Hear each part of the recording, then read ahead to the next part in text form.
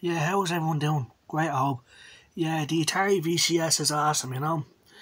Uh, Brilliant. I'm playing teleroboxer for the Virtual Boy. For the this is incredible. The Virtual Boy. I'm playing teleroboxer, which is a boxing game for the Virtual Boy on the Atari VCS. This is insane, you know. So, first of all, I'm going to set up the controls, which is going to be strange because, as you can see, the Virtual Boy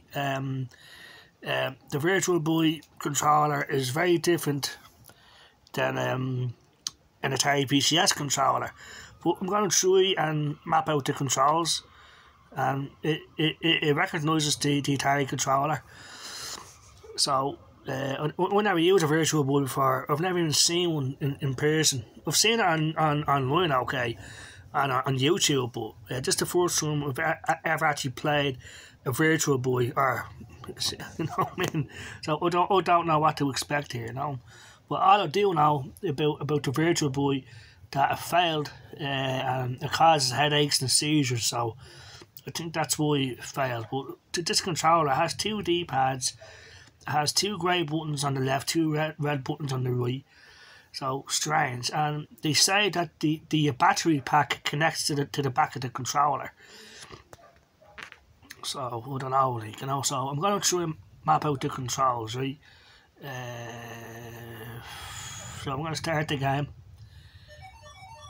This is incredible. Read instructions before I use the booklet, you know.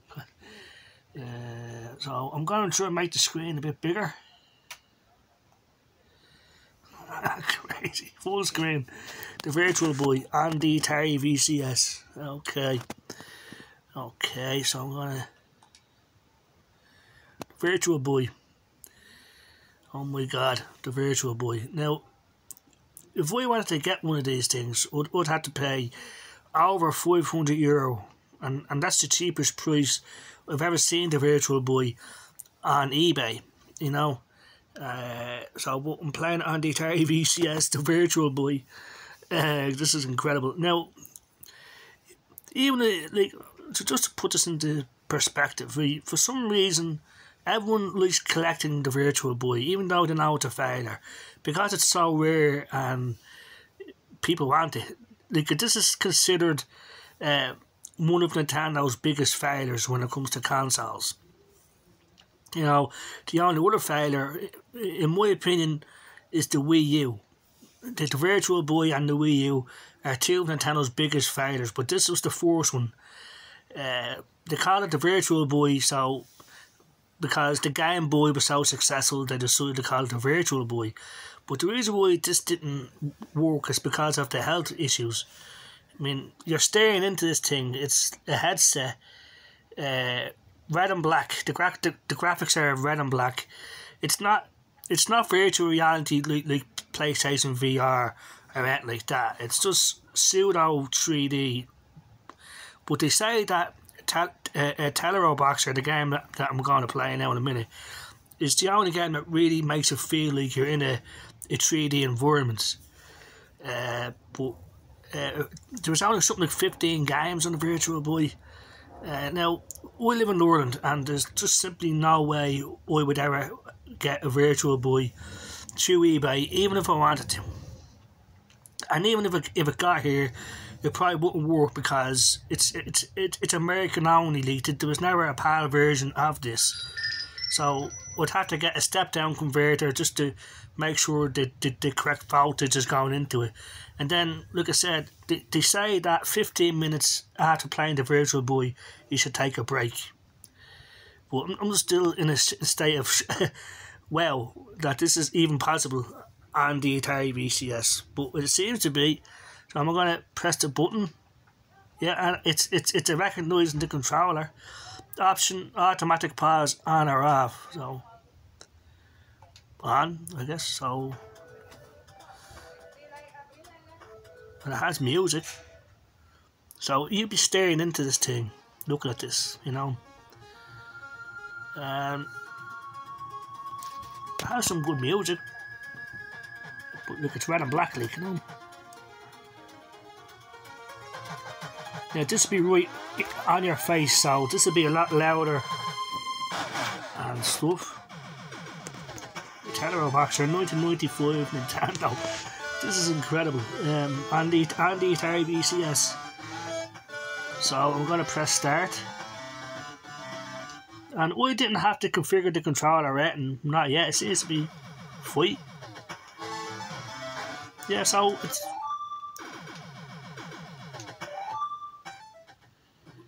full select. So it has it. You can save your progress. So opponent list to fight this guy. Johnny, country, Great Britain. Round 1. So it's working. So it's a first person perspective.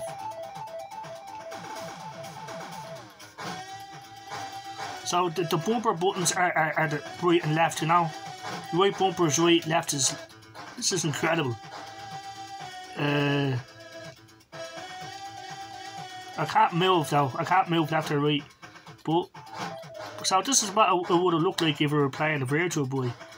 It's a lot easier on the eyes, that's for sure, you know. But it's not bad, like, it's just so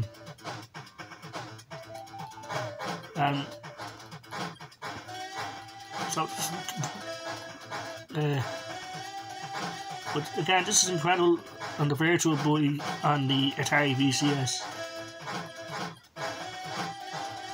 It's not that bad of a game. It's something similar to Punch-Out, sort of, I guess. But imagine this is really a headset, you're staring into this. And the Virtual Boy had like a stand, so you could stand it on a table, so... I mean, it's not bad. I mean, it's not a bad game. The game itself is not bad. But it'd be better if it was in colour instead of red and black though, you know. But I can't move, I can't figure out how to move, but the right bumper is right and left bumper is left fist, you know. Take a break.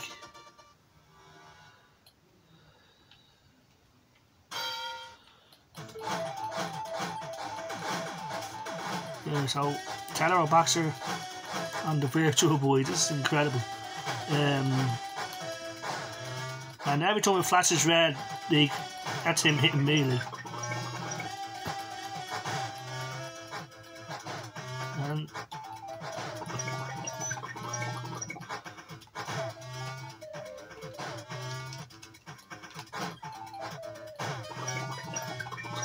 so he's kicking my ass, you know. So I had to figure out how to move.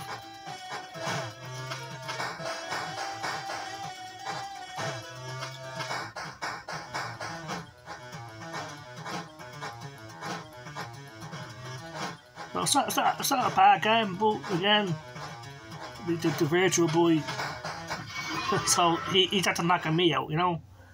So that's. So I'm going to try and figure out how to move, because we can punch but I can't move, you know, so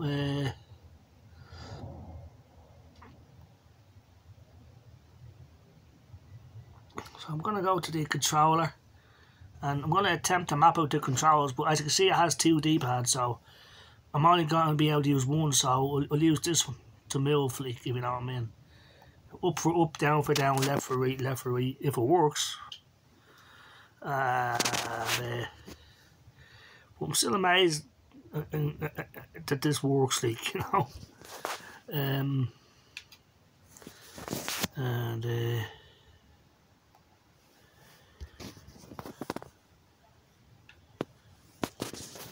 So yeah, I'm just mapping out the controls for the Virtual Boy controller on the Atari VCS controller. But as you can see, it has 2 D-pads, so I'm just going to use the left thumbstick as the left D-pad, you know. And right, okay. So on the 2 grey buttons, I'm going to put X and A on the VCS controller. Wait, hold on.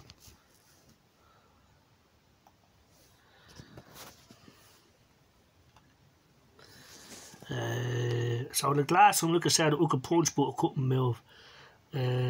So okay. So like I said, the right D-pad, I don't know what I'm going to do about that, you know. But these buttons here will put as Y and B, if you know.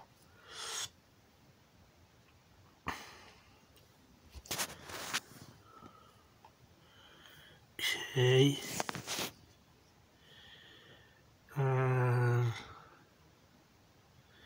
So the second D-pad, I'm going to try and use the right stick. Left anyway. Right, I guess. Right, okay. And the triggers I'm gonna put as the I don't know. I don't know. See if this works.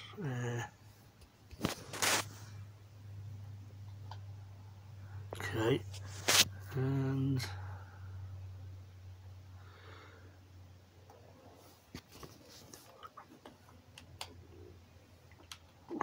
okay, so let's see if this works, you know. It's gonna be awkward no matter what, you know, because the VCS controller is so different from the Virtual Boy controller. But let's see if we can move. Say for RV, no, just this game. Okay, let's see.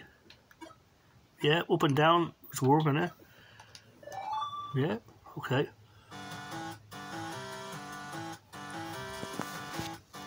It's a shame that they went with the Virtual Boy with virtual reality. They should just made this like a normal console. But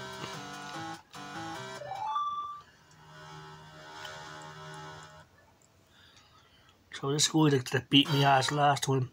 And yeah, I've got move, see, look, left and right. So yeah, it works.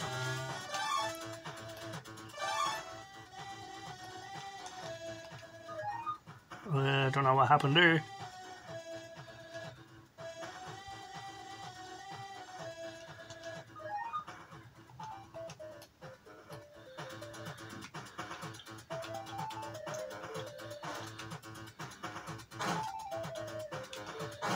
Yeah, so we can move and we can duck and stuff.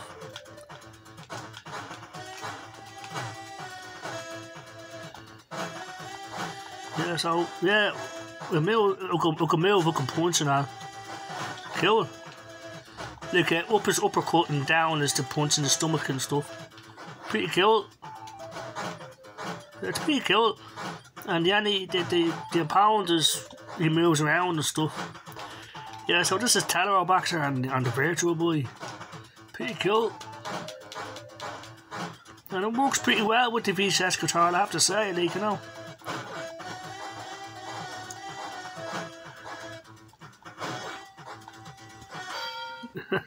It's not bad, not bad.